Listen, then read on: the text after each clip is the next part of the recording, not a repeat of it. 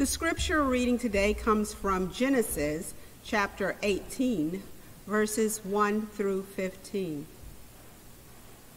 The Lord appeared to Abraham by the oaks of Mamre, as he sat at the entrance of his tent in the heat of the day.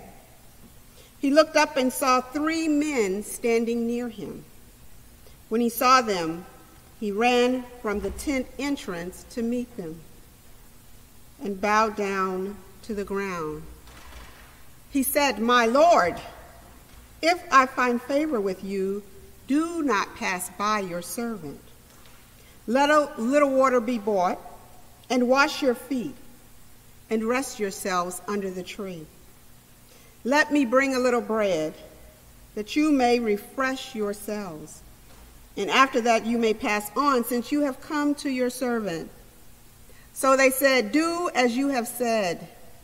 And Abraham hastened into the tent to Sarah and said, "Make ready quick 3 measures of choice flour, the herd, and took calf tender and good, and gave it to the servant, who hastened to prepare it. Then he took curds and milk and the calf that he had prepared, and set it before them. And he stood by them under the tree while they ate. They said to him, "Where is your wife Sarah?" And he said, "There, in the tent." Then one said, "I will surely return to you in due season, and your wife shall have a son." And Sarah was listening at the tent entrance behind him. Now Abraham and Sarah were old, advanced in age. It had ceased to be with Sarah after the manner of women. So Sarah laughed to herself, saying, "After I have grown old, and my husband is old, shall I have pleasure?" The Lord said to Abraham, "Why did Sarah laugh and say, 'Shall I indeed bear a child now that I am old?' Is anything too wonderful for the Lord?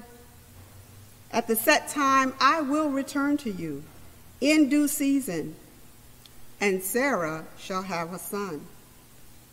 But Sarah denied, saying, "I did not laugh," for she was afraid. He said, "Oh yes, you did laugh." I'd like to use for a sermonic theme this morning, laughter is good. Laughter is good. We are in a series called Good Times, and this is our second Sunday. And the focus this Sunday is laughter is good. As a young adult fresh out of graduate school, I would take improvement classes. I took a class on sign language. I signed up for a jazz class with Gus Giordano. They had advanced classes for their professional dancers, but they had these classes for amateur dancers, people who like to dance, but really hadn't spent a lot of time training as dancers. The class would last about 50 minutes. And the class was divided into 3 sections. First, we would come in and we'd do warm-up exercise, and then we would do exercises that took us across the floor. And then at the end, the part that really got me excited was we would start to work on small choreography. Well, if you needed a laugh, you should have come to this class, because watching us go across the floor doing techniques that some people had worked on for years and years was definitely a comical sight. I remember the PKs, which is just a nice word or technology used in ballet for spinning. I remember when we began to do spins across the floor, always feeling dizzy by the time I had made it across the floor. But then I learned something that proved to be a valuable technique called spotting. In ballet and in dance, spotting is what you do when you focus on something on the wall or in the room, and you keep your eyes focused on that, all the way up until the last moment when you make the turn. And as soon as you make the turn, you relocate that thing that you were looking on. The goal is that by spotting, by keeping your eye on that item, that object, it will help to ground you. It will help to keep you from getting dizzy. There's a lot happening in our world that could be just dizzying. I wake up in the night, and unfortunately last night, I had my laptop in the bed with me and opened it up and saw fire in Wendy's and learned that another black man had been shot in Atlanta in the drive-thru. Half awake and half asleep, I felt dizzying as I watched the fire burn down Wendy's. And I watched fire trucks stand back because they were afraid for their own safety. And so they allowed this Wendy's to burn to the ground. I saw police officers on the expressway, and I saw protesters everywhere walking in the middle of the street. And I have to say, I felt a little bit dizzy. And here, there's a story emerging of a man who fell asleep in the drive-thru. Wendy's called the police show up, there's some kind of tussle that happens, he has the taser, he's running, and he ends up dead. Again, I find myself dizzying. Yesterday there was a kids' protest march and I tried to go, but when I got there, my son declared to me that he was scared. I tried to alleviate his fear, this is going to be an easy kid protest, but I couldn't. Because he too is experiencing this dizziness. He has looked at TV. He has seen the news. On the way home for the march that I went to that I didn't go to, I saw several stores boarded up, Walmart and Mariano's. Even saw at one store people were outside with their painting on the cardboard. If nothing else happens in 2020, wow, we've gotten a lot of bang for our buck this year. All of this dizzying. I've seen police all over the city deployed, 3 busloads here in Hyde Park. I go other places and there are police on standby trying to protect businesses. It feels just a bit dizzying, like I'm spinning and I'm getting dizzy. I can imagine if I'm dizzy and perhaps my son is dizzy, that maybe some of you are dizzying. And we don't know the full weight of it all. And yet with all that's happening, we are looking at the scores of COVID in the South as they spike and wondering if we too shall see impact from all the protests that has been going on across the United States. And then I remember the importance of spotting. It's important to keep your eyes on the prize, which is generally meant our faith. It's important to keep sight of what matters to God and therefore what matters to us. Last week we got a glimpse as we looked at the creation text and we saw all the living organisms that God created, including humans.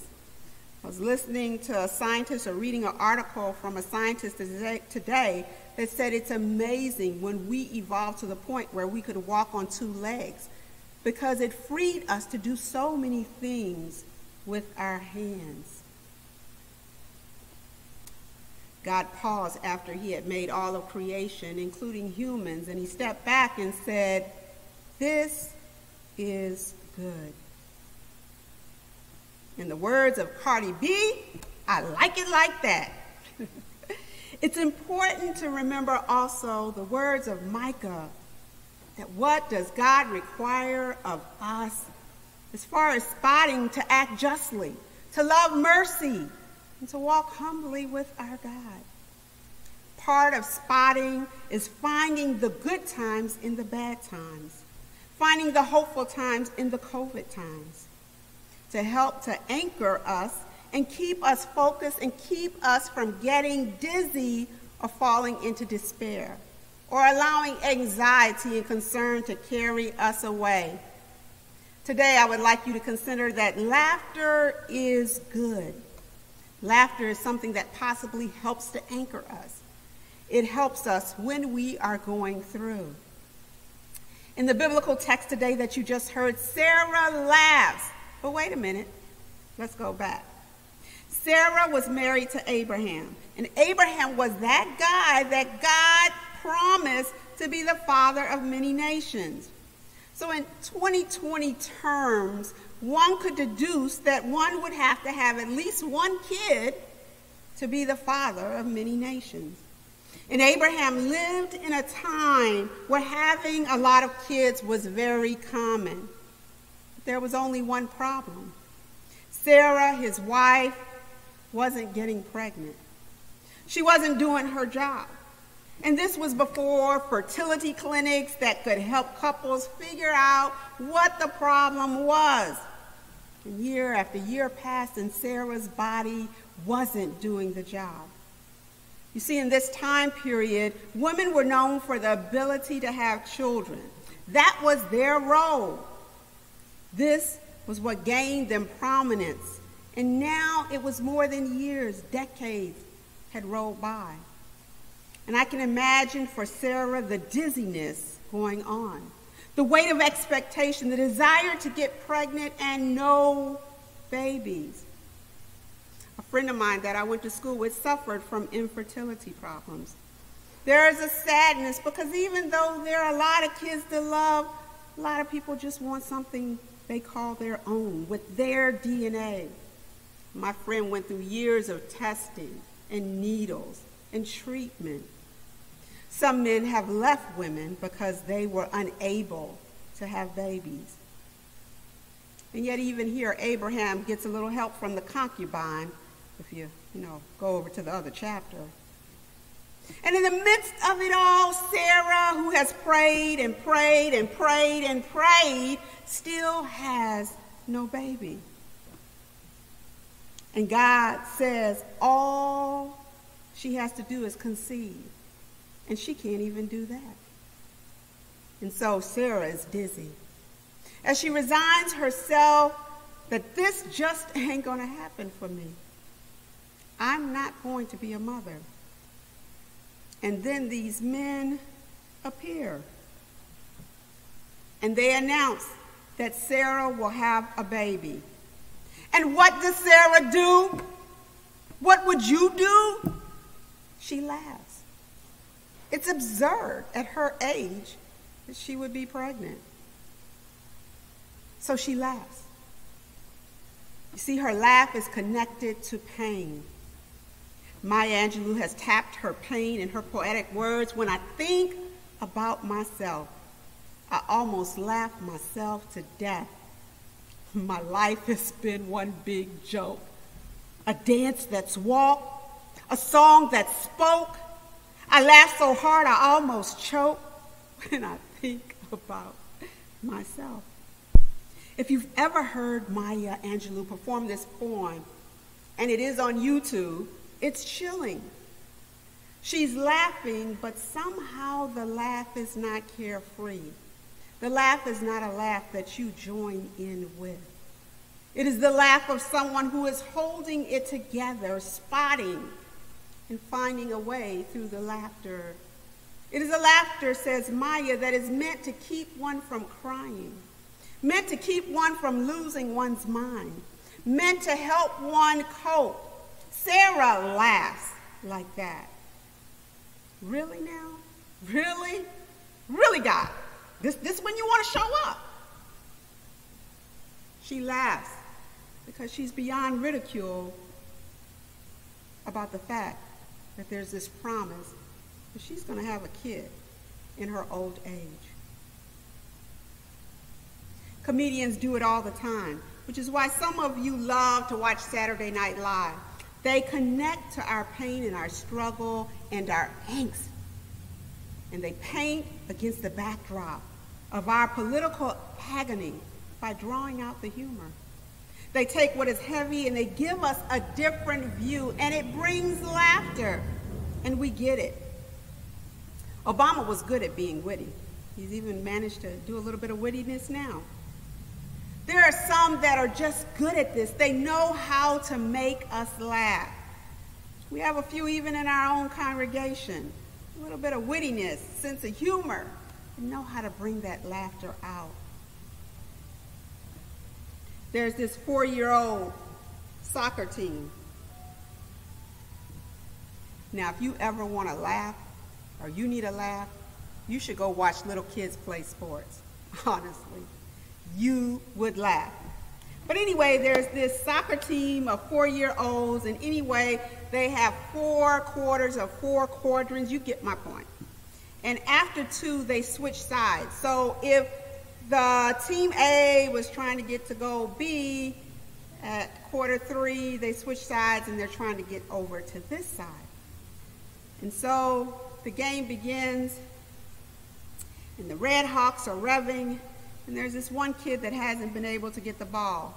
But at this moment, he's able to get the ball, and he starts traveling, and he's feeling good. And he's getting a little further away from the kids. And the parents are yelling on the team of this kid, "You're going in the wrong direction." He doesn't know that that's why no one's chasing him.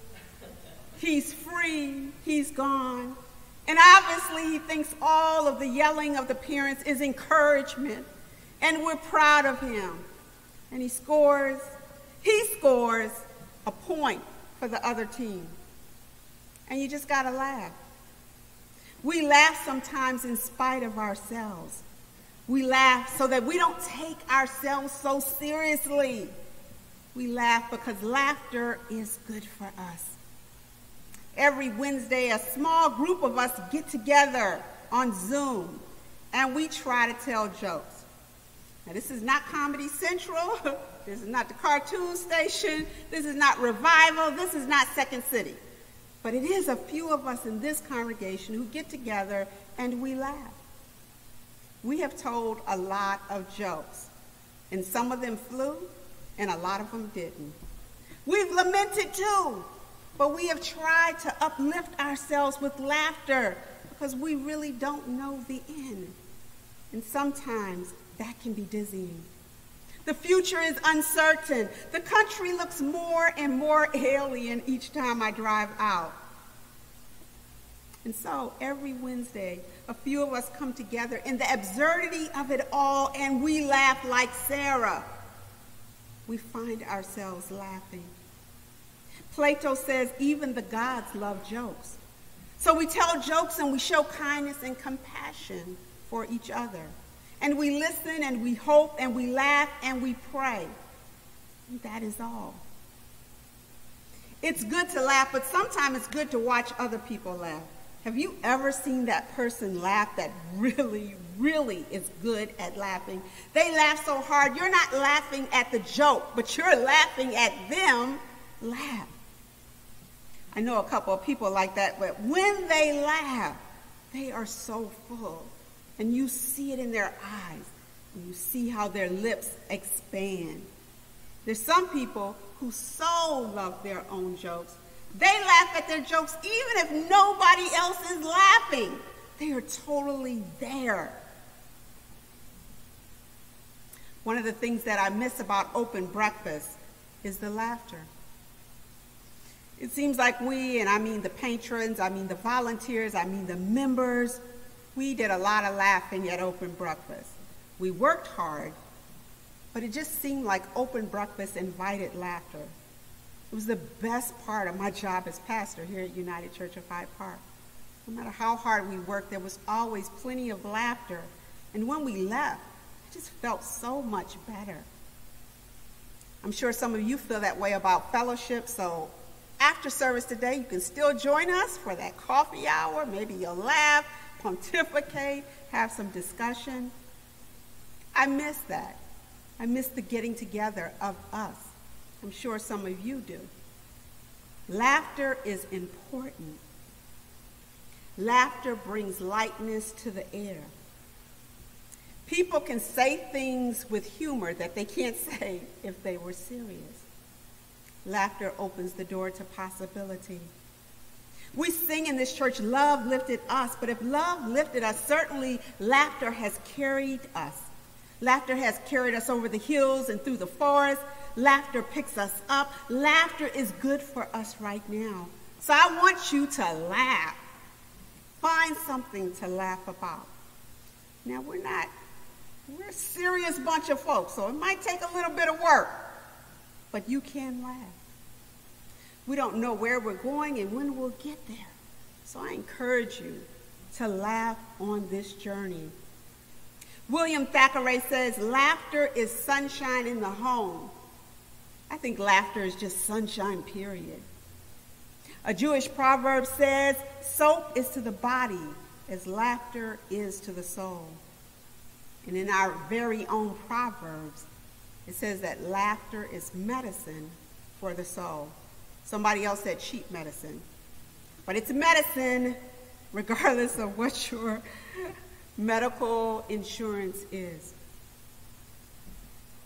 Tomorrow is before us, but right now we have today. We have today. And in the moment of today, we have possibilities of inviting laughter into our life.